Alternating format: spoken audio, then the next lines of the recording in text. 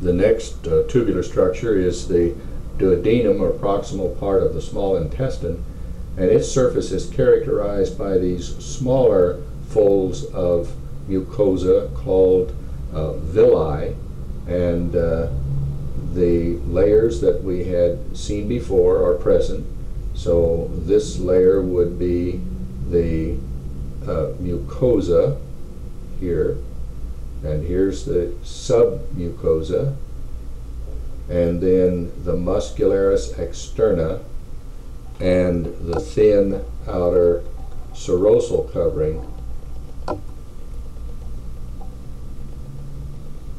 We can see the serosal thin cellular layer here. The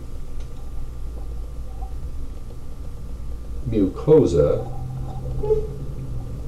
is composed of the three layers again, the epithelium, and we'll go look at the epithelium and see its type should be columnar epithelium. So we'll look here, and we see the basement membrane here and the nuclei here, these tall, thin columnar cells.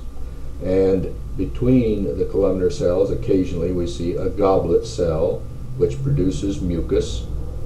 And if we go back to a lower power, we can see that the next layer would be the lamina propria, and then there's a thin muscularis mucosa.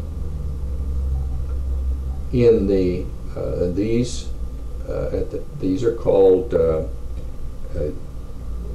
glands of Libercunes, or crypts of Libercunes. These are these glandular structures located in the mucosa, and deep to the mucosa, in the submucosa, we'll go to a lower power and go back and identify our layer again. Here's the submucosa here, and here's the mucosa and the muscularis externa, serosa. If we go back to the submucosa, we see glands, and again those are a mucus type producing glands of cuboidal epithelium, and these are characteristic of the duodenum.